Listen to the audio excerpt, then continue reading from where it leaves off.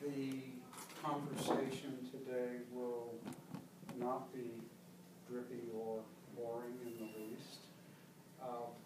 Many of you already know our wonderful organizer, Saeed Khan, and it's always a great pleasure to work with my dear friend and colleague. But so much of tonight was made possible by the British Council, and we're honored to have a representative from the Council, Tim Rivera, who will bring brief greetings from the Council and introduce Saeed and Seán. All right, well, thank you very much indeed. I'm Tim Rivera. I'm a Project and Partnerships Officer at the British Council based in Washington, D.C. For those of you who are not familiar with the organization, we are the UK's international organization for cultural relations and international education opportunities. At the British Council, I manage the Our Shared Future project under which this visit is taking place. Our Shared Future is a project which is co-created with the Carnegie Corporation of New York to really have a transatlantic conversation on intercultural relations, particularly those between Muslims and non-Muslims. And so in the course of managing the project, I was really quite keen that we have some form of engagement here in the broader region of Southeast Michigan for obvious reasons, but particularly because it sort of gelled so much with the situation which exists in the UK, particularly in a city like Leeds and Bradford. Seán McLoughlin here is a professor at the University of Leeds, whose research is very much about looking at diaspora populations in the UK, particularly the South Asian population. His research will, I'm sure, sort of come out in greater detail.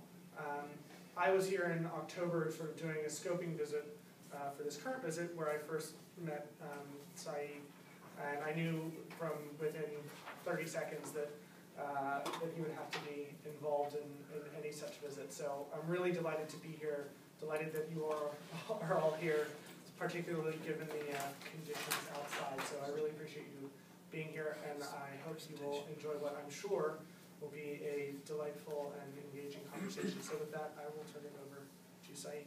All right, thank you, Tim. Thank you all for coming on what hopefully will be a passing storm of an evening tonight. Most of you are painfully familiar, maybe nauseatingly familiar with my talking, and some of you I see are from my class today, so you certainly heard from me today. So what I thought we would do is start off with hearing from Dr. McLoughlin. Some of you are familiar with me bringing in Britain into class, and particularly talking about identity issues. And I know for those of you who are taking my Ottoman history class, you're wondering, well, how can the contemporary possibly be relevant? But some of what we talk about in class deals with social history, deals with issues of identity, deals with issues of belonging. And more than anything else, what we're dealing with is an issue of the history or the study of migration of peoples, and how when they come into new circumstances and into new settings, they have to interact, adapt, oppose, assimilate, sometimes clash, coexist, and go through a process by which neither they nor the host area is ever really the same. This process of transformation occurs in many different manifestations: economic, political, legal, religious, cultural, sometimes linguistic. And we find that in the case of the United States, we as a country are going through this process. And as we go through now what has been updated to be 2043, the year that the United States becomes a majority-minority country, with the demographic shifts occurring, we find that these issues of demographic shift also face other societies.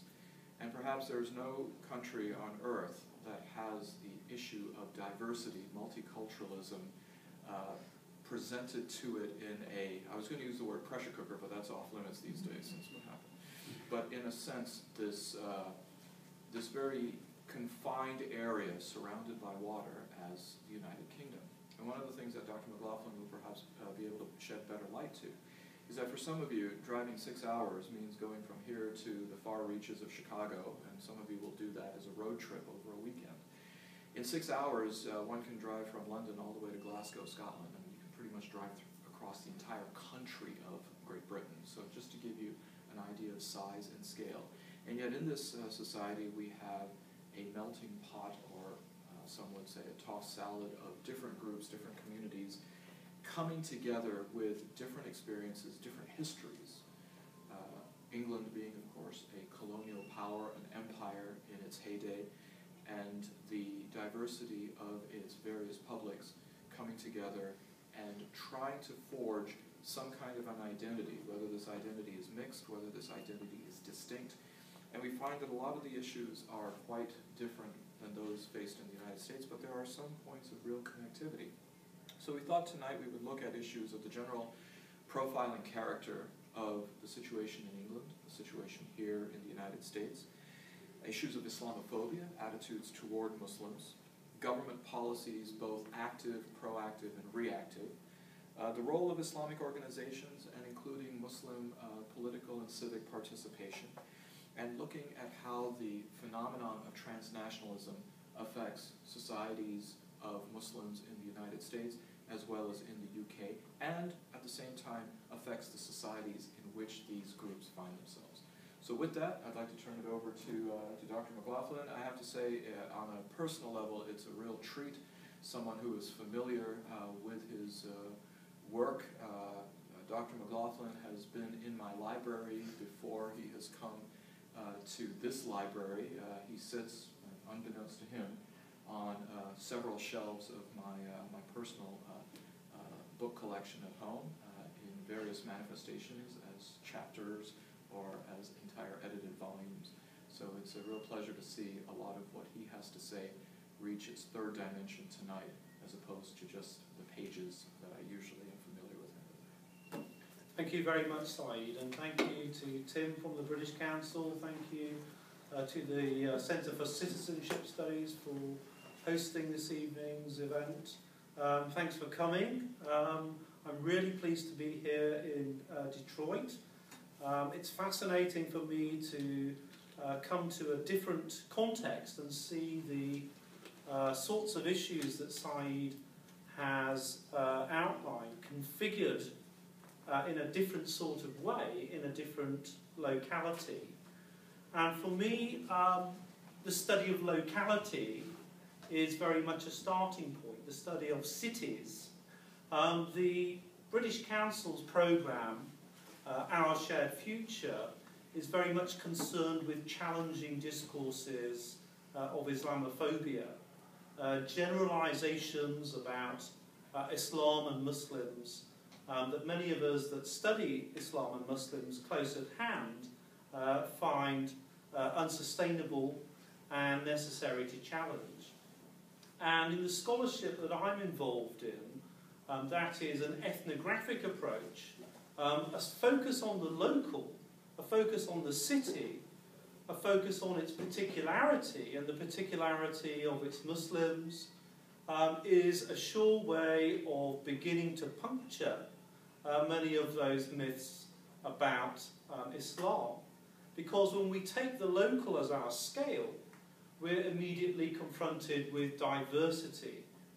So if I look at the way that Islam and Muslimness is being negotiated back in Pakistan, which is where many of the respondents that I've worked with over the years find their origin, if I look at that context, and then I look at a context of Leeds or Bradford, these two cities in the north of England, I can see many commonalities, I can see many ongoing connections, but I can also see many transformations too.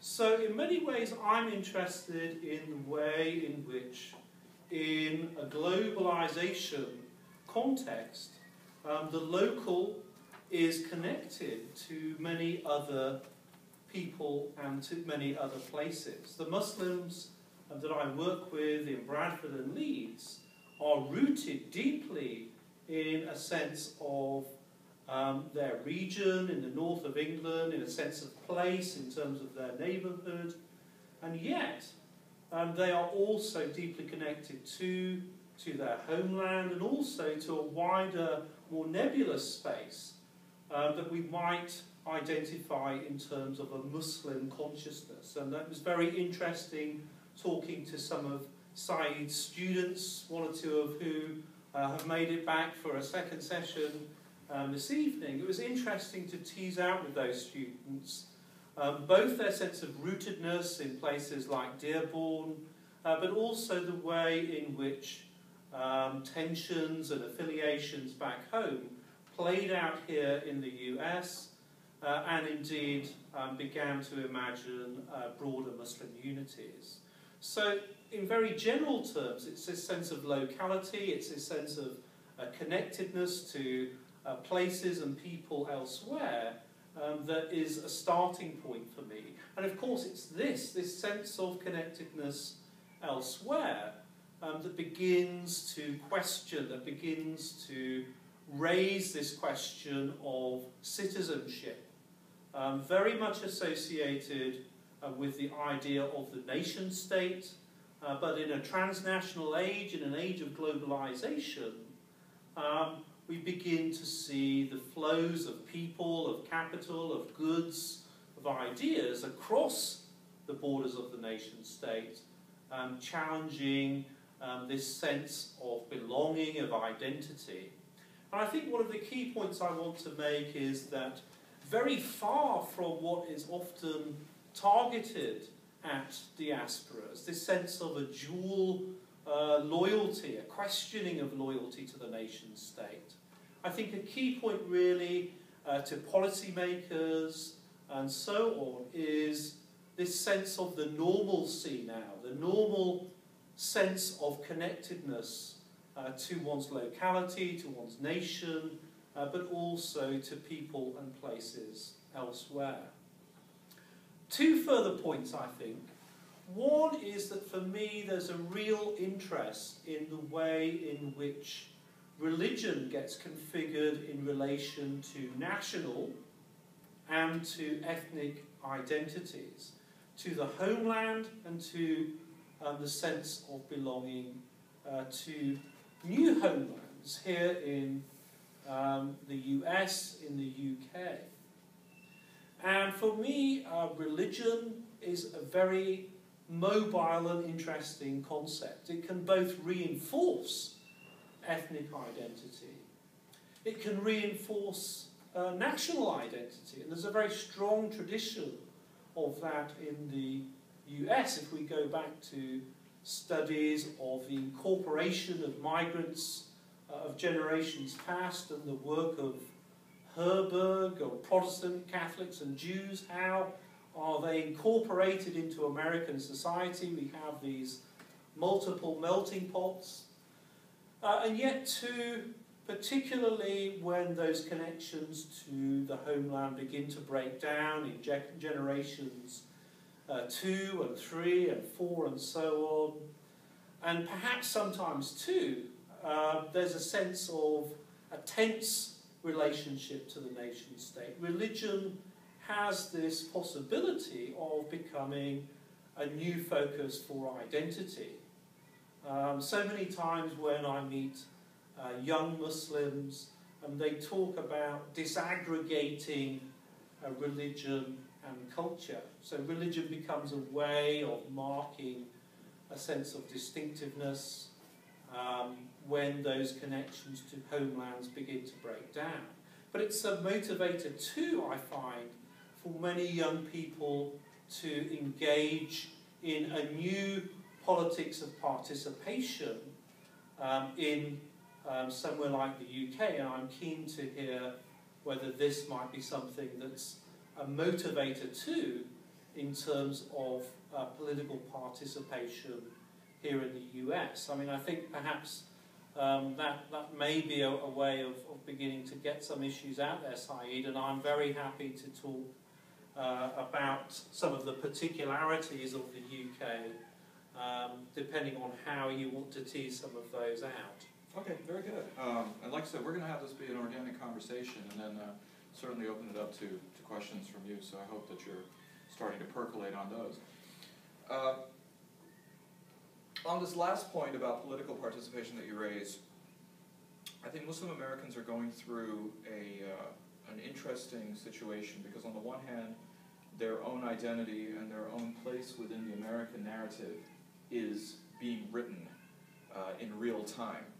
And yet at the same time, Muslim Americans are also witness to a particular moment in American history, and this is something that I raised in my introductory remarks, that as America is going through a major demographic shift, it is at times like this when scholars like Cohen talk about moral panics, this notion of how a kind of a fear or an anxiety grows, and a specter of uncertainty and foreboding then leads to a community or a nation, in fact, being susceptible to fear. Take Back the Night. Is that what it is? I think, yes. Wow, they sure picked the right night. Oh, Yeah. very good. Okay. And we see that it's particularly interesting that after this last election in the United States, that the commentary coming from some of the major opinion leaders was that traditional America is done.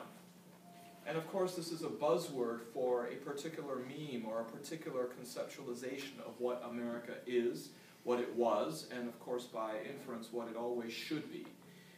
The late Samuel Huntington, in his last book, Who Are We?, describes this idea of America being essentially a white Anglo-Saxon Protestant nation. But 2012 did a lot to place a lot of damage to his hopes of when he left and escaped this mortal coil, that he would still be comforted with the notion that this is the America that he left behind. 2012 was the first year, according to the U.S. Census Bureau, by which the United States now had the number of non-Hispanic white births be less than the minority birth rate. Okay. It was also, according to the Pew Center for the Study of Religious Life, in October of 2012, the first time in American history whereby the country is majority non-Protestant. Okay. It is also the year when the census revealed that the Hispanic population is the largest single ethnic group in the United States, 52%.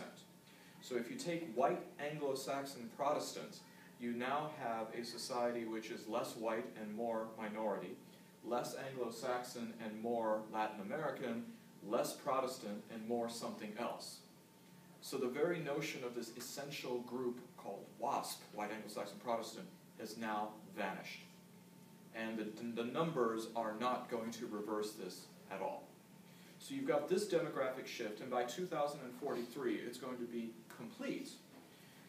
You also have at the same time other demographic groups which, and again, if one saw and heard the rhetoric right after the November election, there was a clamor, and in a sense also a resignation among some voices, that there have been significant reconfigurations of the definition of marriage with the advent of the LGBTQ community and its efforts.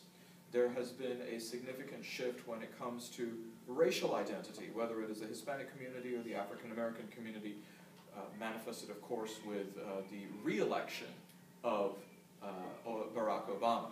That even if they were going to rationalize the first one as a one-off, as a fluke, this time it is for real. We also have new changes when it comes to reproductive and contraceptive rights being contested across the nation. And then, of course, also the power still, although certainly much less than what it used to be, of the nation's labor movement. So along these lines, when you have all of these factors, all of these different groups in flux, the question is, how is America going to change? What will it look like?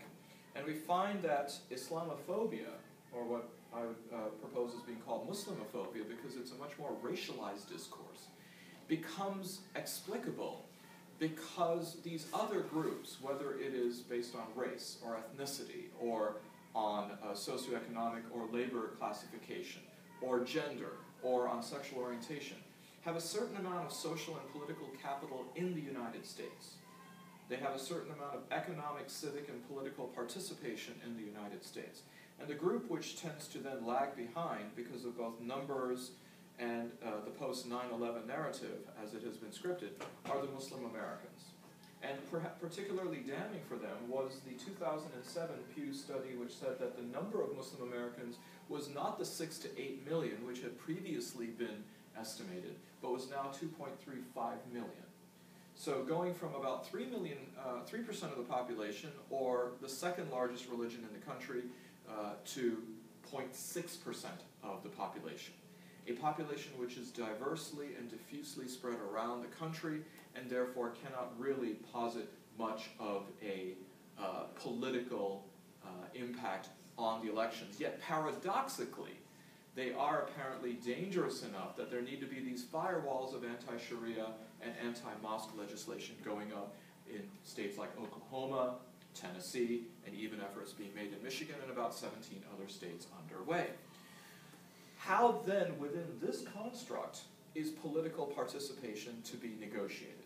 On the one hand, it has intensified a sense of vigor, a sense of necessity for Muslim Americans to participate in the political process based on the idea that the system does work. That there is underlying that, not just an optimism, but for lack of better words, a faith, that the American political system can yield, as it has for the predecessor groups, a window or a space within the American civic society. That there are several different ways by which this can be implemented and exercised. One can be at the ballot box, and another can be in the kind of civic participation. So you see then that there is a renewed interest for Muslims to participate. And by and large, the statistics, although not provided by the census, of Muslim political participation in the last several elections has been quite high. In polls and surveys that have been taken by the community, it has been somewhere between 60 to 80% political participation among registered Muslim American voters. So there is then this correlation of saying that it is not a lost cause, there is not a sense of despair, that this is something that can achieve a certain result, and perhaps more importantly, it is the only way to go ahead and do so. That's one important thing to recognize. But the other is on a civic scale. The American Muslim identity is something that is highly contested, and in many ways it is a fluid and unwritten future for what it will look like. Part of the difference between what is the situation in the UK and in the US is that there really has been two different Muslim identities in the United States. One which begins before the conventional narrative is written, and that of course is the African American Muslim experience. One that begins well before the large influx of immigrant Muslims. So you find a movement which begins within the US, by and large through the Nation of Islam, as a liberation theology during the civil rights struggle of the 1960s. Figures like, of course, Elijah Muhammad, Malcolm X, Louis Farrakhan, and Muhammad Ali are some of the names which are associated with the Nation of Islam. It's interesting and important for especially immigrant Muslim Americans to remember that 1965 was not only a watershed year when the Civil Rights Act is passed, but it coincides then with the relaxation of immigration quotas, particularly from South Asia, Southeast Asia, and Africa. And so this is when your grandparents or your parents start to migrate to the United States because there is, well, not yours, but to the United States because there is now a greater window of opportunity. And those who are able to come from a pool of, by and large, professional class, because there is highly specialized occupations which are given preference within these visa categories that are opened up. So as they come, they are not coming to a tabula rasa, they're not coming to a blank slate of a country that is devoid of an Islamic narrative.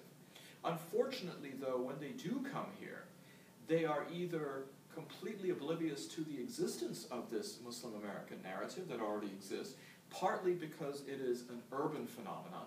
It is a phenomenon that for us in Detroit would be considered, quite literally, a south of 8 Mile phenomenon. Whereas the influx of immigrant Muslims, especially during the 1960s, 1970s, and subsequent, come to the areas north of 8 Mile. And I use that both as a metaphor and as a literal line of demarcation, that the socioeconomic distinctions bear in mind then the opportunity for interaction between indigenous Muslims, by and large African American Muslims, and those who are coming as immigrants. That is one major factor in then this lack of knowledge of this American Islam already existing. The other thing, unfortunately, is also an issue of authenticity. Because the Nation of Islam did not resemble mom-and-pop Islam from the home country, because it was seen as a liberation theology and one whose cultural practices, as well as its doctrinal practices, bore little resemblance other than some of the names and the iconography of conventional Islam, this created another barrier. It was a kind of Islam that is, from a conversation earlier, similar to Christian yoga. It seemed oxymoronic or almost contradictory in its terminology. So there was an arm's length distance that many immigrant Muslims placed when it came to African American Muslims. And thirdly, and I think that this has to be said as a matter of intellectual honesty, there was a racial component. There was a disincentive for immigrant Muslims to align with African American Muslims because they saw them to be a marginalized member of society. It was certainly more prudent for them, in their estimation, to try to incline in the pursuit of upward mobility toward white America. And this is why after 9/11, when a lot of immigrant Muslims went to their African American Muslim counterparts and said, you know something about this whole civil rights thing because we are certainly getting slammed by it, help us out. There was a certain amount of cynicism and skepticism by African American Muslims saying, well, let me guess, that for the last 20, 30, 40 years, you were spending all of your energy and resources trying to act quote-unquote white, and now you finally come to us when you recognize that we're even more better off than you are, because we can code switch into asserting our African American identity first, which gives us a kind of immunization from critique because of the racial history and our investment in it to overcome that. So people will think twice before they get into our grill about being black American. And as a result of that, our Islam is actually more preserved and protected. You don't have that cover because you are pretty much out there naked with your own visible minority status. Fortunately, over the last 12 years, that bridge has been building between these two communities. But socioeconomics still plays a very large role in keeping them apart. And this is why, prior to 9/11, there was a split in the political persuasions of the Muslim community. And some would then argue that these votes were canceling each other out. The African American Muslim community voted, by and large, Democratic. And in very large numbers, estimates somewhere along the lines of 90%, even in the 2000 election in electing George W. Bush, the immigrant Muslim community was voting for the Republican Party because they bought into this mythos of put yourself up, pick yourself up by the bootstraps, self-reliant, business, entrepreneurial, socially conservative means that are part of the Republican Party. After 9/11, this changed dramatically, and we find that there's much more of a convergence of political participation whereby immigrant and indigenous Muslims are starting to vote generally as a bloc. Now enter into this fray the new group, which are yourselves, those who consider themselves neither to be indigenous because they have not, they don't exactly comport to Anglo or African American Islamic identity, but nor are they really immigrant because they happen to have been born here. So this between class, or the 1.5 generation immigrant class, that's where the real intersection lies, and this is where the most synergy is occurring right now.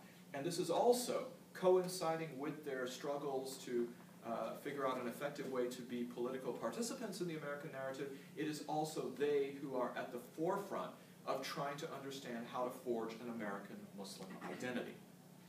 And part of the issue then becomes a matter of understanding cultural production and cultural authority.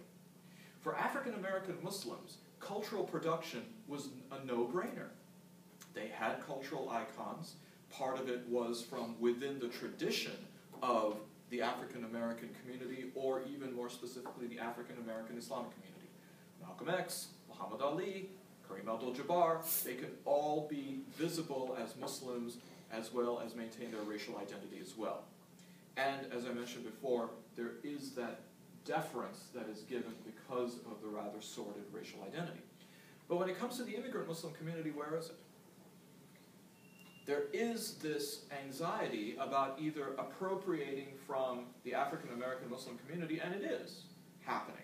After all, one of the most popular across the board figures within the American Muslim community among your generation is Lupe Fiasco, the hip-hop artist. He is able to transcend these lines of demarcation of immigrant, indigenous, etc. But the question then becomes that even if there is a cultural authority which is being forged, whose is it? Is it something that Muslim Americans can go ahead and forge together? What will it look like? Will it be in the realm of fashion? Will it be in the realm of cuisine? Will it be in the realm of music, which is a highly contested issue among some because of the doctrine theologically about it for some reason? Is it going to be some musical icon? Where is the Muslim Kumar? To quote from the Harold and Kumar movies. Does he in fact exist? Where's the lovable marijuana-toting person who is then accepted as a cultural meme in popular culture? These are some of the questions that have to be asked. And yet at the same time, Muslim American youth are also being forced upon them the cultural authority of Pakistan, the cultural authority of Bangladesh, and perhaps this overarching meta-narrative of the cultural authority of Saudi Arabia. So how are they going to then, on the one hand, try to beat this back with a stick when there are pressures coming from parents and other groupthink mechanisms to say, no, this is for some reason a more authentic form of Islam? Well, it's not a more authentic form of the theological aspect of Islam, but they are made to think that it's a more authentic part of the cultural Islam. But of course, it does not have the historicity in America. But there is a danger of how the cultural authority which is being produced elsewhere is going to have a very malignant effect on America. Now bear with me on this one. Across from the Grand Mosque in Mecca, Saudi Arabia, there is a mega mall that is open with a 1,400-foot clock tower. Has anyone been to this mega mall? Okay. Paris Hilton opened up a boutique. The Paris Hilton. She opened up a boutique at the Mecca Mall. Now, you go down to your big malls in America, and most Muslim American parents, as they're walking down the mall and they see the Paris Hilton store, will tell their kids, no, you can't go in there. That's sleazy. Kids themselves may be self-regulating and say, yeah, you know what, I can't do that. I know internally there's something wrong with it, almost reflexively. Those same kids go for the pilgrimage to Mecca. And they decide, after they perform their pilgrimage, they're going to go to the mall. And here, literally in the shadow of, well, actually now the Grand Mosque is in the shadow of this mall, they encounter the Paris Hilton boutique. And at least some of them are going to have the thought that if it's so close in proximity to the holiest site of Islam, maybe there's something lawful about it. Maybe it is not off limits. So that cultural production in America boomerangs its way to Mecca, comes back laundered into the United States, and now all of a sudden, Paris Hilton becomes halal for the Muslim American youth. You see the danger then of a borrowed or a turned cultural authority. No, I just wanted to make sure that we're able to get a sort of a similar narrative arc, if you will, from the UK side as well. Right. So, back to you. Well, I mean, so many different things that you've touched on there. I think the first thing perhaps is to highlight that in terms of the UK, we're also looking at a very similar population size. So I think you mentioned 2.35 million Muslims in a country as large as the US. In Britain, 2.7 million Muslims in a much, much smaller country of about 60 or so million. More generally, about 15 to 20 million Muslims have come and settled in Western Europe. And really, whereas we look at the US as having very many different migrant groups, many with actually a Christian background, in Europe it's been a Muslim-dominated process. So when people think about immigration to Western Europe in the post-war context, it's been very much a Muslim phenomenon. And moreover, again a point of contrast, whereas many of the migrants who came to the US have professional background, in Europe, in general, we're talking about people really with rural farming backgrounds, certainly very working class, which I'm not sure is a term that translates so well over here. So we're talking about a community with a very different social capital. Now, if we think about the impact of the events of 9/11, and for us in the UK, the events of the 7/7 London bombings, what impact has that had on communities which, rather like Detroit, I think, communities that have suffered from a period of post-industrialisation, we can see a number of things going on. An interesting thing that happened was that the government developed a whole series of policies which for the very first time were directed at Muslims. And of course this gave rise to many great fears of Islamophobia, and it's true that in the UK there are very serious issues in terms of public attitudes towards Muslims. This is one battle that Muslims have not been able to win in the UK, although I think in many ways that the intensity of the discourses is much less in the UK than it is over here in the US, partly because of substantial funding. But an interesting dynamic occurred, and it brings me back to this point about locality.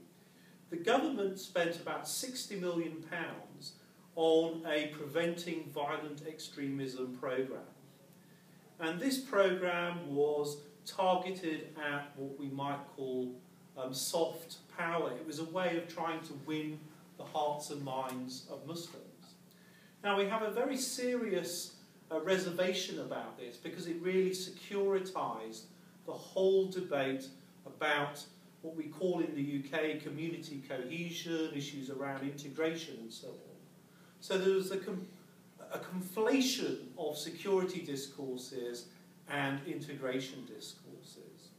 But it's interesting that the UK, although it rolled back rhetorically on issues around multiculturalism, this whole advent of the £60 million Prevent programme actually was rolled out at a local level and gave rise to a new Muslim civil society in the UK, because grants were managed at local level, because they were funded very much to try and win the hearts and minds of Muslims. There was a large sense in which Muslims were partners in trying to build up the capacity of the communities to develop things that they also felt were important for them. And it's a commentary in many ways too on governance.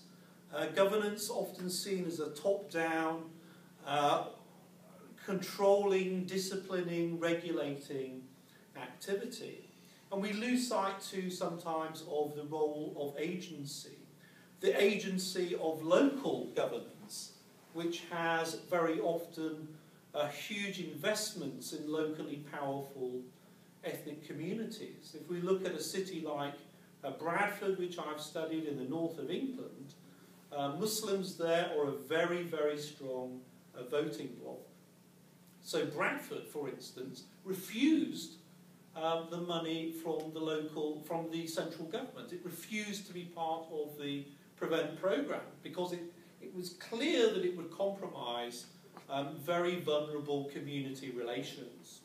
In the end, the government was so keen for them to have the money to do the cohesion work that they said, right, just get on, do whatever you want.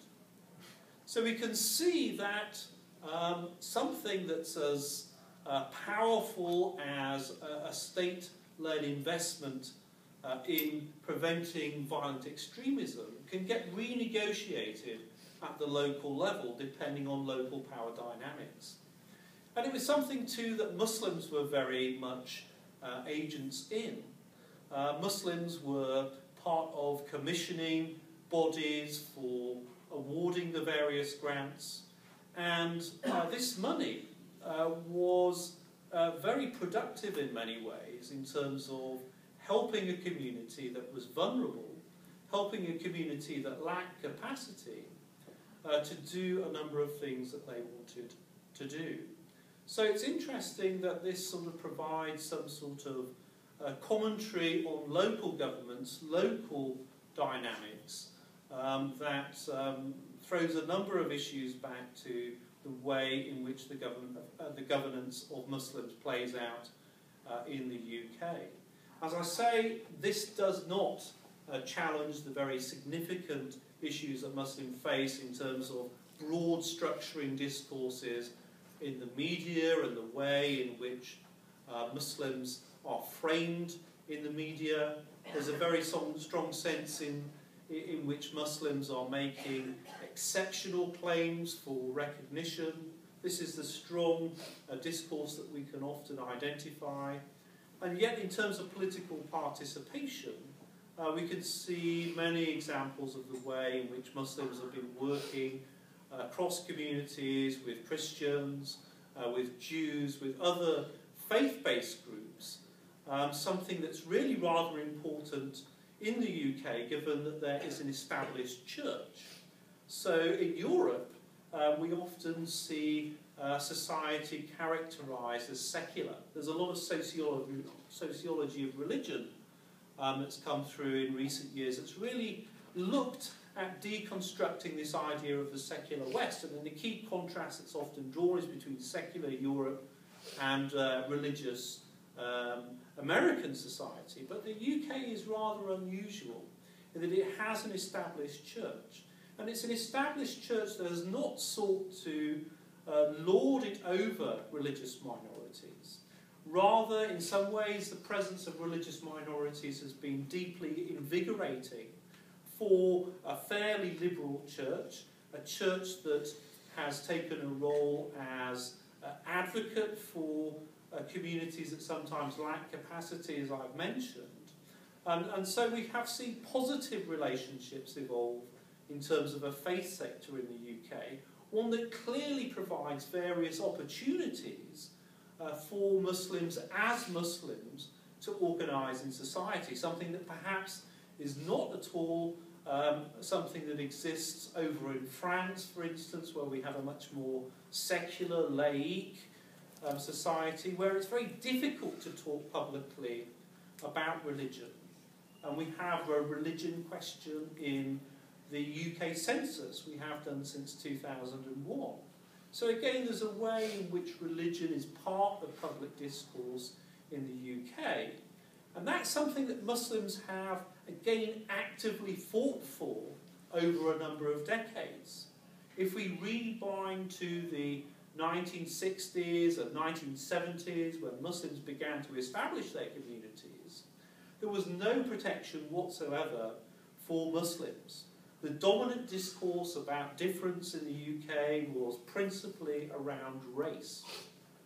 But because Muslims are such a significant minority, because of the way in which Muslim consciousness has been impacted by global events from the Rushdie affair through to events of 9/11, this sense of Muslims as a distinctive community is something that has begun to grow. And of course Muslims are responding dynamically to Islamophobia and this targeting of Muslims as the principal other within Europe. So we can see the way in which Muslims have identified issues around around their protection in terms of religious discrimination, pushing these issues forward through the 1990s and finding success eventually in the 2000s. So we can see in the UK a situation where Muslims have been increasingly recognised by the state and wider society, but have been increasingly regulated too in many ways. I don't know whether I can hand back to you at that point, Simon. Yeah, that's great. We can go for what, another 20 minutes and then open it up? You want to do that? Okay. I think one of the main differences that we find in the American context is this issue of the private versus public support. In Britain, there is a presumption that the government will help with underwriting projects, will in fact in many ways provide the guidelines for these projects. And as a result of budgetary issues, we find that there is sometimes more money than they had expected, or money being specifically earmarked for certain projects like the Prevent project. But then again, in the year 2010, the budget cuts some areas that are absolutely critical and directly going to impact Muslim communities. For example, the Department of Communities and Local Governments has its budget slashed by 40%? Or was it 51%? I think it was 40. Was it 40? 40% of the budget is just immediately slashed. And so a lot of these projects, and certainly the Muslim community was a direct and a large beneficiary of them, simply vanish.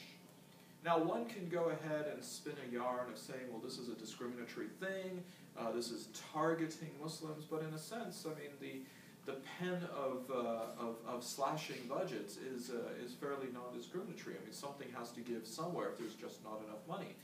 And then something else which seems to be on its face for some, again, a discriminatory practice, is really not. The education budget is slashed dramatically in England, and a disproportionate amount of the public that is affected happen to be Muslims. So you find that these reliances on education and on the CLG, the community and local governments, for programs that can help Muslims, that can enable them, that can bolster them, whether it is a sense of belonging or identity. These things getting cut has a disproportionate impact. And for those people who are already teetering in a very difficult area, in a very precarious position, suffer the more. By contrast, in the American context, there isn't really this reliance on the government coming in and providing subsidies for programs. It is very much more a private initiative which is undertaken. And, excuse me, it creates a cultural consciousness among American Muslims to say, right, if we want to do something, if we need to have these spaces created, we need to create them ourselves. And it's a matter of looking within the community for these kinds of initiatives and for the kind of funding that then would be required. At the same time as American Muslims become more adept to the system of grant writing, of understanding where the money might be coming from other private foundations, they similarly then are availing themselves of this as other groups have before. So the notion then of whether it is on a local level or on a federal level, the sense of reliance or dependency, or in some cases one might argue over-dependency, doesn't really exist. At the same time, this country is just so big that it's sometimes difficult to identify how these things are happening on an aggregate level. It is usually, almost by definition, something on a local level that we find. And of course, in the Metro Detroit area, we are quite privy to some very successful projects, some which may not necessarily be branded entirely Islamic in nature or Muslim, but clearly a very large proportion of those who benefit from it happen to be Muslim. And of course, access is one of the sterling examples of how this is done, which is and I always forget the acronym because you've got your other acronym in my head, Tim, thank you very much. But the American Arab Community Center of Economic and Social Services, Yeah. something like that. And so these kinds of initiatives, or if you will, private entrepreneurship, is coming about. But I want to get back to this issue of the transatlantic context. I think that there's something really important to change the way of thinking, to not just be between the quote-unquote diaspora community or the immigrant community and how it relates to the quote-unquote home country. This is by and large becoming an unhelpful dynamic to focus on entirely or even primarily. That there are a lot of evolutionary tracks that should be studied between the Muslim experience in Europe, the Muslim experience in the UK. And notice I do consider these to be different because, as you said, they are different. Not lumping everything east of the Atlantic to be just one big group. And that in the United States. How are these communities growing? What similarities do they have? What differences do they have? Dr. McLoughlin has said that there are some clear similarities, and then there are some glaring differences. I mean, the United States does not have a colonial legacy with the Muslim world, contrary to people calling it a colonial or a neo-colonial relationship now. Distance has a lot to do with this. From the UK, for these countries to be connected with their home countries, so to speak, especially Pakistan, you've got London Heathrow, London Gatwick, Manchester, Glasgow, Birmingham, and during the summertime, Leeds Bradford Airport. So you have about 5 or 6 airports in a rather small country by which people can go daily to Pakistan. And the flight is somewhere between 7 to 8 hours, which is less than the time it takes me to get to London, by and large. From the United States, if one were wanting to travel to Pakistan, for example, you have to think twice or thrice before you even want to make the journey because it's at least twice as long. It's going to require more connections. If those do not, of you who do not live in major cities have to go to a secondary city, it requires another connection once you get to Pakistan. So that has a big impact on thinking of your relationship with that country. Satellite ethnic television. Now I know Al Jazeera is very popular here, but the level of immersion of the community, especially the Pakistani community, and I would even add the Arab community, to these channels and the kind of confinement that it creates is quite different. So locality. One might be sitting in Bradford, but if one is, for all intents and purposes, sitting in Lahore, Pakistan, because of the immersion of satellite ethnic television, this creates quite a big difference in how one perceives their place of belonging. Now, I mean, I've been to Bradford as well, and some of the youth that I interviewed, they said, we just don't feel comfortable being at home anymore because the television is always talking about Pakistan. It doesn't tell me anything about the life that I know around me. There's zero contextuality. So they'd rather hang out in the city center until all hours of the day and night than go home. So safe spaces like the home are becoming increasingly unavailable to many of these youth. That is fortunately not a problem in the United States in any great measure. And part of it, of course, is because America is just so big that there's more breathing space by which they can really move around.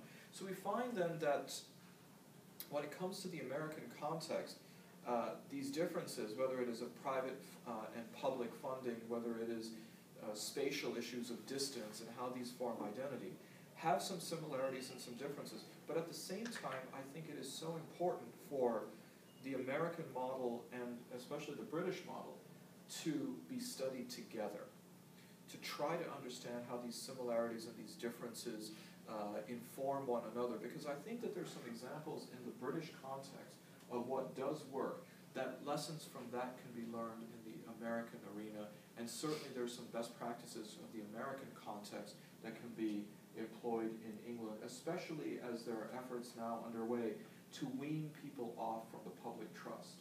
And so people now are ripe in England for understanding, okay, you've cut the umbilicus from the state from us, how do we then fill in the void?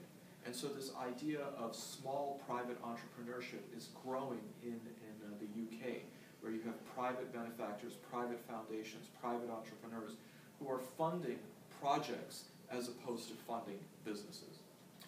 Yes, I mean, I think that I would qualify that, and I think that one of the, you're absolutely right to say, of course, that when there was a shift in government from the Labour, which is a sort of left-leaning, centrist sort of government, to a more conservative and right-wing government, in the context of the global economic downturn, but also ideologically, there was a withdrawing of this large support for Muslim organisations, and that has forced Muslims to look to other sources. I think the problem is that Muslim communities in the UK are still developing in terms of capacity, and a sense in which this moment of withdrawal really came at a terribly bad time. There's a sense in which the 5 years or so since 7/7 did see a florescence of Muslim civil society. There was a sense of participation, a sense of penetration of young, able, second generation, third generation, smart people into the system. And as this system has shrunk, as the state has become smaller, there are many, many questions about where these people are now going to pursue their concerns. To bring us back to the question of transnationalism, one significant contrast that became very clear to me this afternoon was that whereas the city of Bradford is deeply and intimately connected still to the homeland, it may interest you to know that about 70% of marriages that are contracted back home still. So there's a strong tradition of intermarrying between kin, but also marrying across continents is seen as a way of maintaining migration in an age when the state is seeking to constrain that. So Bradford is deeply connected to Pakistan and its villages through marriage. It's also deeply connected historically through its parochial kinship-based politics. And a really fascinating case of the acculturation of British and Pakistani cultures is the way that kinship-based activists in Bradford managed to penetrate the local Labour Party. So the local Labour Party, with a strong and interesting history of its own, became a sort of vehicle for clan politics. What we don't see in Bradford are conflicts back home being played out in the streets of the city. Kashmir, which is the home of so many of the Muslims in Bradford, is a contested state between Pakistan and India. And yet those politics have not really played out strongly amongst the population. But this clan politics has historically been very, very significant in the city. But recently, just very recently in 2010, we saw a upswelling of opposition to that from the young generation. So you talk about the sense in which young people in Bradford really resent this sense of connectedness back home, and they don't feel that sense of connectedness. And what they did was they protested the way in which clan politics had assimilated mainstream politics in Bradford by voting for a far-left candidate, George Galloway, who was part of a Respect Party. The Respect Party emerged out of a Stop the War coalition, which protested the 2003 invasion of Iraq. And so a sense in which an alternative consciousness, which protested against the way in which Britain had exercised its foreign policy, but also something that was deeply local in the way in which these parochial clan politicians had dominated the political scene in Bradford, really gives some sense of social change in the city, the sense in which there's perhaps a generational turn in the offing. So we can see social change, but it's happening really rather slowly. And this is really significant if we think about the journey that many of the migrants have made over the last 50 years or so. We're really talking about communities that have moved from a situation of rural peasantry. Many came as illiterate workers to Bradford's woolen mills. And so their journey into modernity, into post-modernity, has been incredibly rapid compared to the mainstream industrial population. So things are working out. Things are beginning to change, but it's a slow process. Yeah, I mean, I think that what is lost sometimes, because we just take it for granted these days, is that what is the effect of urbanization? I mean, the movement, even for somebody in the state of Michigan, coming from some small village up in near Traverse City, coming to the big cities of Ann Arbor or to Detroit and all. I mean, it's a profound change of culture. It's a profound change of cultural sensitivities and identity and how to fit in this ever moving world. And then take that for somebody from the Midwest and how one is sometimes treated, often in a patronizing way or a condescending way, by people on either coast. So these kinds of bodies in motion as migration, whether within a country, sort of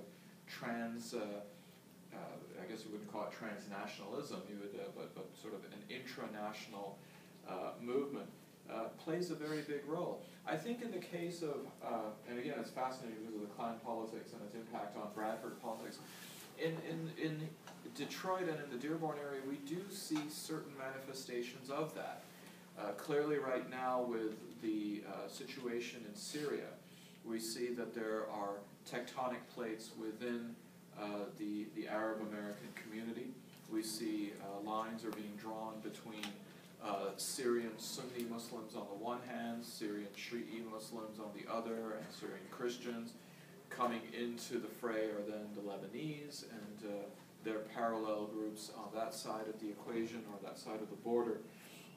But it seems as though more than playing out on the local political end, it's more of a matter of how the politics among communities are shaped by foreign policy.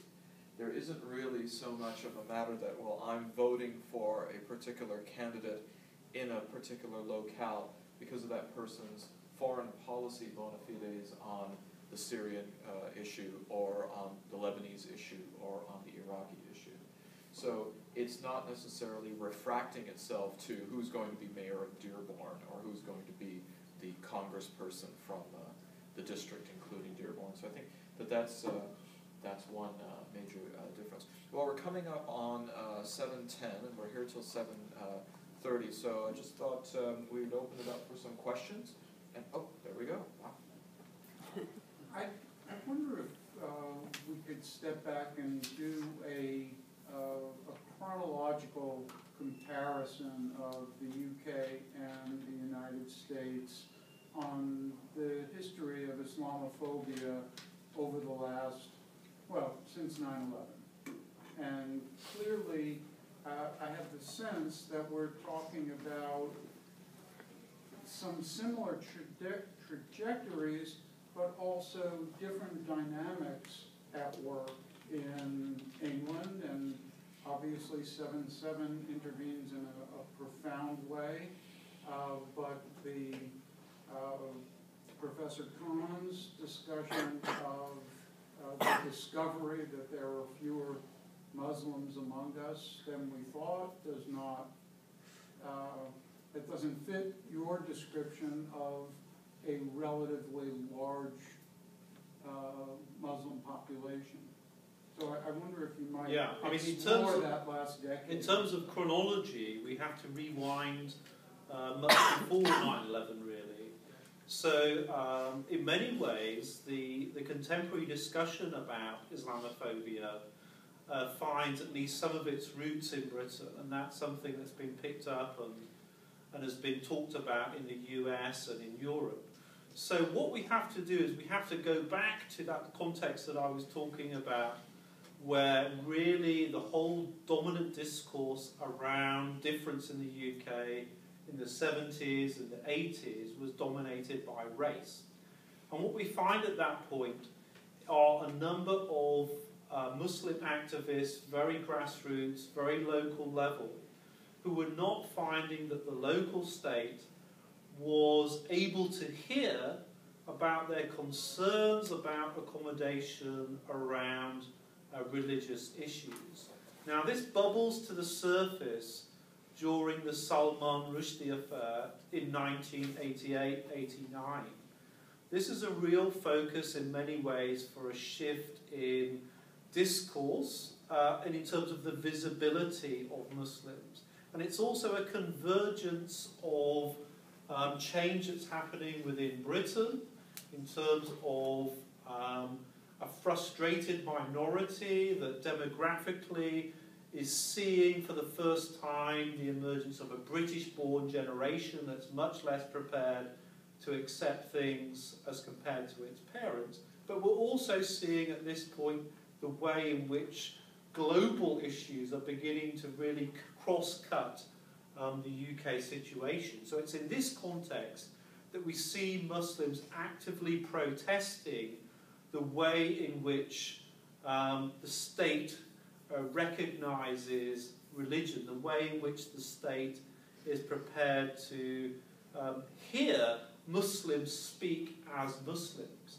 So the Islamophobia discourse comes out sometime after the Rushdie affair in a report by a trust, a race relations trust, which had previously worked on anti-Semitism, and it talks about the way in which in British society we can see clearly Muslims self-identifying as Muslims and yet having no recourse to protection in the law, in terms of policy, as Muslims. So there was a kind of misrecognition going on there.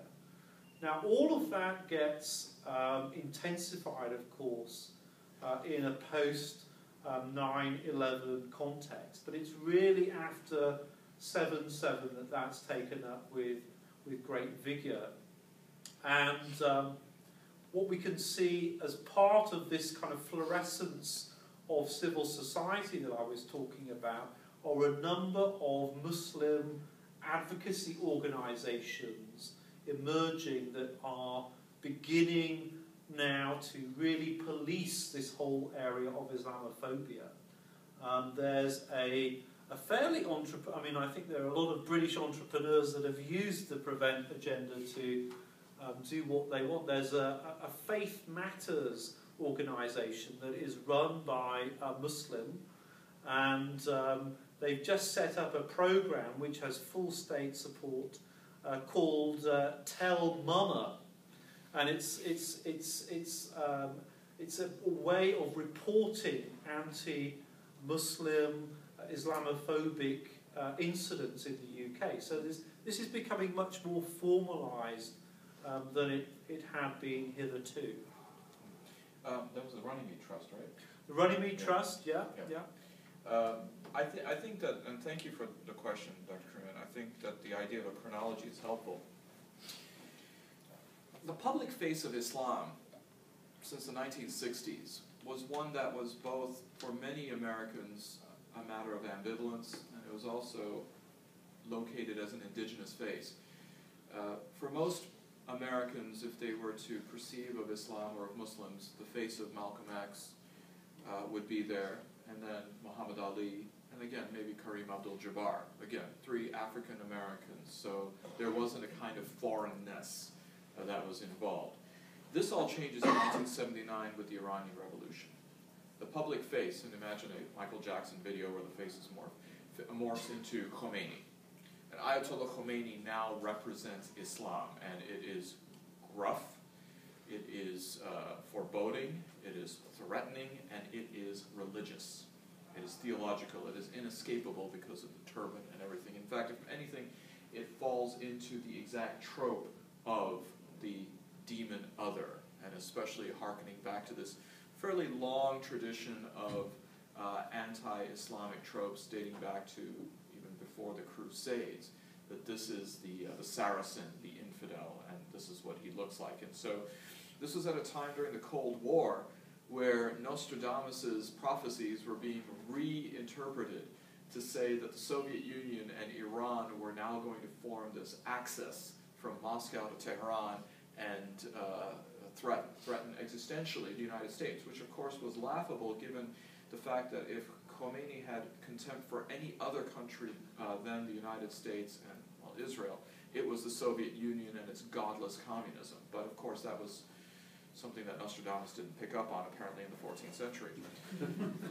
As you move forward, again, you have then in 1990, 1991, the Gulf War, which isn't necessarily seen as an Islamic war or an Islamic conflict.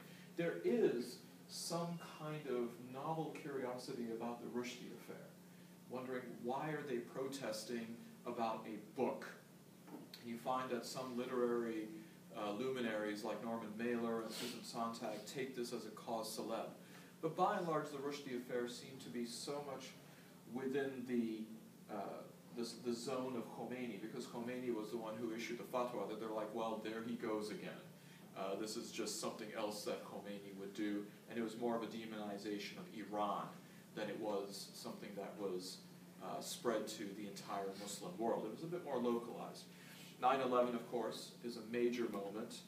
And then there are certain events that, of course, keep the fuel lit, whether it's the March 11th or the 3/11/2004 Madrid bombings or the 7/7/2005 bombings. Nonetheless, it seems as though if one takes a look at the public polling about attitudes toward Islam, they're still relatively okay right after 9/11. And then there's a slow bleed as the war progresses and as people's contact with the imagery of war seems to be intensifying. 3/11 and 7/7 don't seem to provide any significant change in that trajectory. There don't appear to be any sharp declines. But 2007, though, seems to really indicate a watershed. And this, of course, is leading up to the 2008 elections. And in 2008, Islam becomes a political issue, or Muslims become a political issue. And so we find then that as the president-elect, or I should say the candidacy, is now forged in the nomination of Obama, there seems to be a wake-up moment for America to say, wow, things are getting much more alienized or otherized with a candidate who is not like what appears on the currency of the United States, shall we say. So as this is now moving forward, we find another milestone, and that is the summer before the 2010 elections. For those of you who don't remember, this was the summer of the Park 51 controversy, the so-called Ground Zero Mosque, and also concomitant with that, the Quran burning fetishes of Terry Jones, a preacher from Florida. So all of a sudden, as we're moving to, and remember, 2010 is not the 10th anniversary of 9/11. I know that many people are really wedded to this base 10 model of the world, that everything has to happen in tens, but this is happening in nines. But yet there is this fervor, and the only thing that can explain why it's happening in an off 10 year is that the elections are coming up, the midterm elections.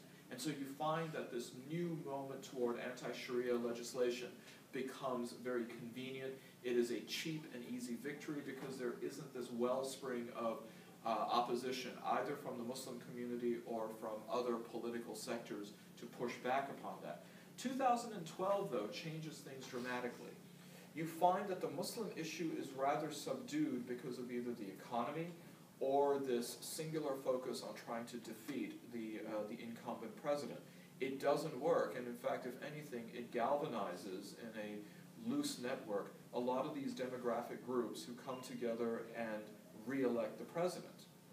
So that seems to be the arc of Islam within the United States and the relationship of how the public has perceived it.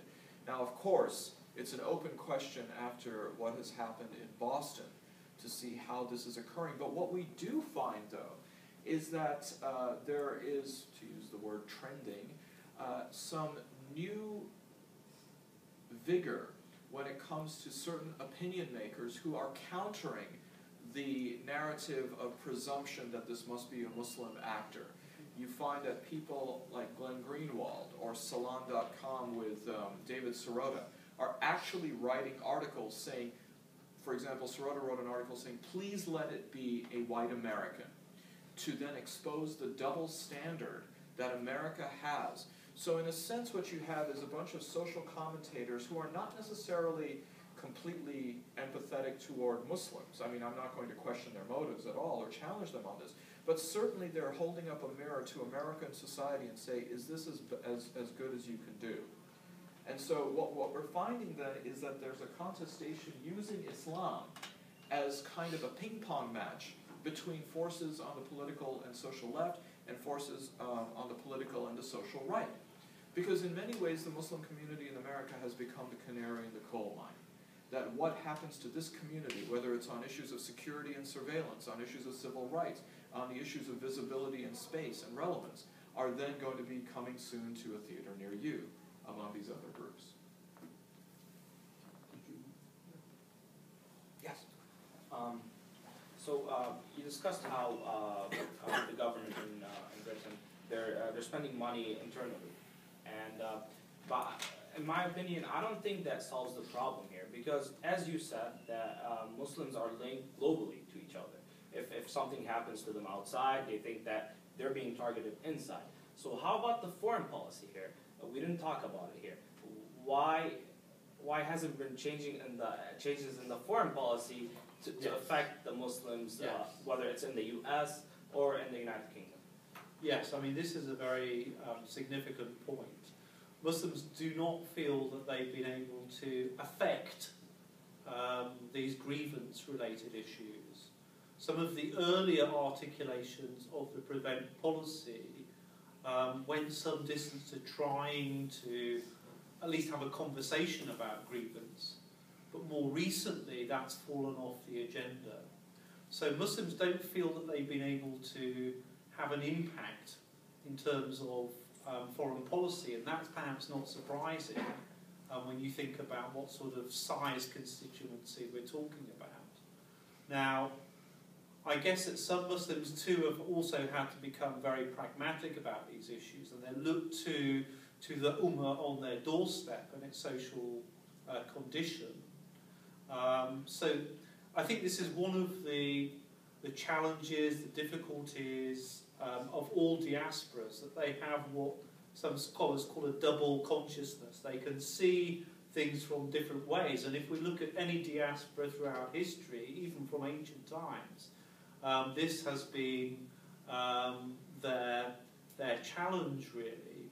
So I don't see that that's something that the British Muslims can really expect to impact, although it's likely to be an ongoing cause of concern to them.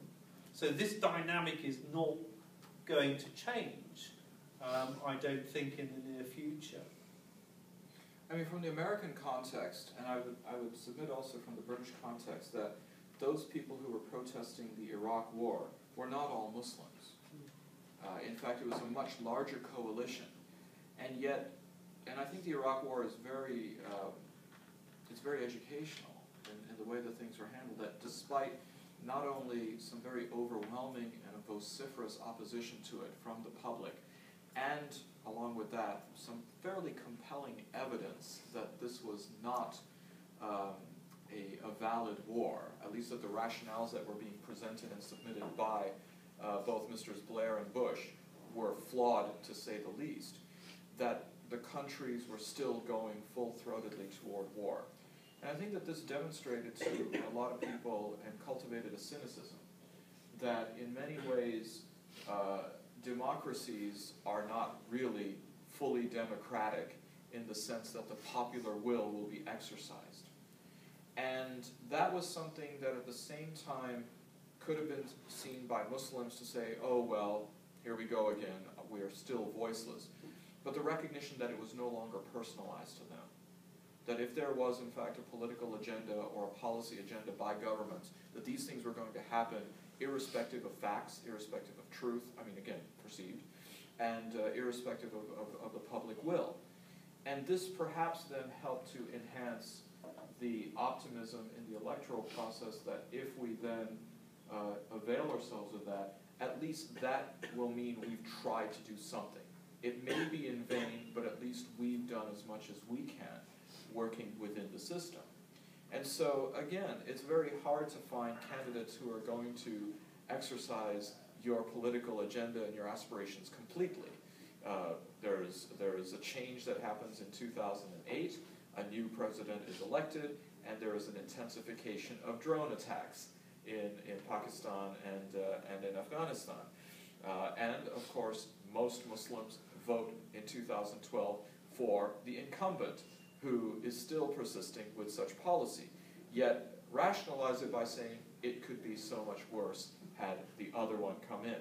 Interestingly, though, and this I think marks a very important shift, the negotiation about for whom to vote was not based only on foreign policy, which used to be a very common element among many immigrant Muslims particularly, and this is what caused the chasm with the indigenous Muslims, that they were voting primarily on a candidate's foreign policy bona fides and his agenda. Now the negotiation was saying, well, yes, he's doing this in the foreign policy realm, but we're going to be better protected at home. Yeah, I mean, I think the electoral example is very interesting in the UK. So what we see in the early part of the 2000s is a backlash against the incumbent Labour Party. So we can point to Muslim localities where there are strong Muslim votes, actually throwing Labour out of power.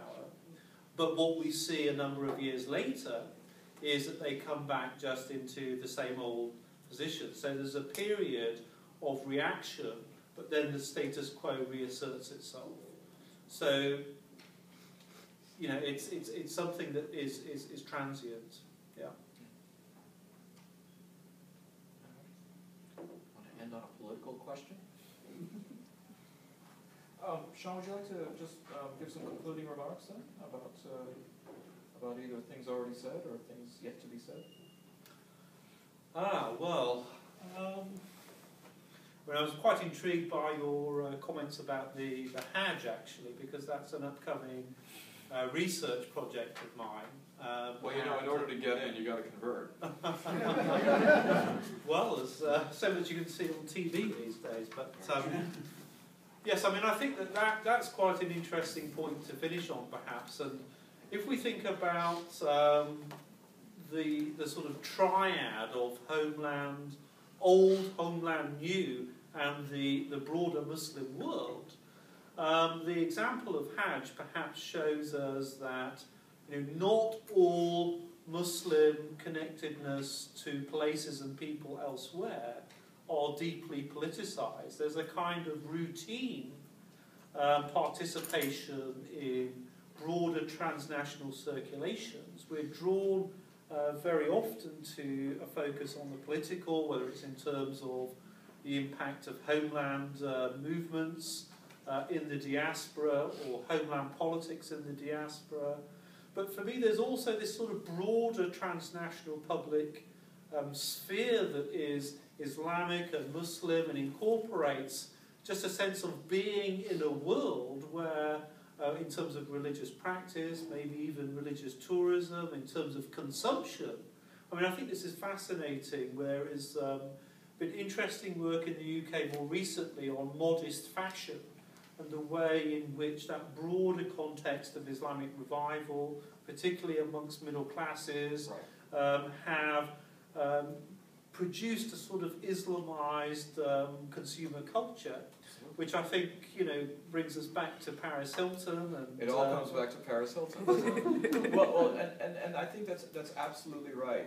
I was having a conversation with somebody yesterday, as a matter of fact, that there is, in Chicago, a hijab design conference underway. So a group of Muslim women, do you know about this? Yeah, I heard about it. Okay. Getting together to design fashionable, cool, and yet still attractive headscarf, and yet maintain their Islamic sensibilities and their modesty. And it's interesting what the impetus is for some of these designers. A scholar colleague of mine asked them, what and why are you doing this? And she says, we are fed up with Muslim men ignoring us in favor of white and Latina women. This is why they're trying to design. They're saying, look at us. What's wrong with us? We can be attractive to you. And this colleague of mine said, well, that's a great idea, because it is all about biological impulses. I mean, we are human before we are whatever other category of identity we ascribe to ourselves. But she says, okay, let's say, for example, that you have the right headscarf, that this just turns heads and becomes a magnet. Muslim guy comes up to you and says, hi. Now what? And the girl said, I don't know. I never thought about that. And this, I think, really then captures what we're dealing with when it comes to identity. Identity and the navigation of a public sphere is several doors. And whether you look at trying to find a combination to open up the first door, realize that there's many behind that. And for them, you may be able to design the perfect hijab to then at least have the guy look at you and say, hi.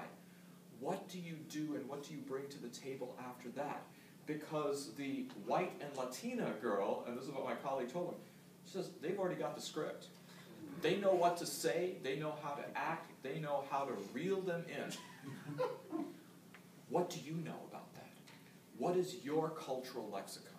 What is your ability to then open up those other doors? That then becomes the challenge, especially when you're talking about transnationalism, when you're talking about all of these other forces. But at the same time, and at least to end on an optimistic note, the first door has been opened, or at least the way that people are starting to think about this relationship has already been known, instead of still being in denial or in the cloud of its existence. So. And I would just add that actually this is all negotiated, although it's transnationally collected. The style of modest fashion is going to be negotiated locally. It's participating in a global circulation. It's impacted by that. And yet it's going to be a bit vernacular negotiation. So the style of performing, of dressing, as an American Muslim or a British Muslim, it's going to have that sense of connectedness, but it's also going to be distinctiveness and distinctively and locally negotiated. And that's going to be a challenge. I mean, it's going to go from the global to the local to the global to the local. I mean, that's just part of a dialectic, which at the same time that it is kind of frightening to wonder where is it going to be at any given point, I think still provides guarded optimism that it's a dynamic process. So, with that, thank you so much. Thank you. Thank you. All right. Please. Thank you for coming. Among my students who are here, there's a sign-up sheet going around. Please sign it if you want your credit. Otherwise, I will deny its existence if I don't have it in my hands. Thank you for coming on hopefully what now is becoming a clearer evening.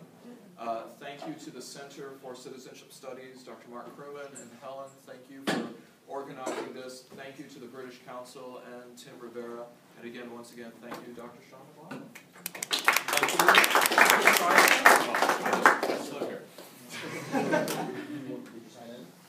Thank you, thank you.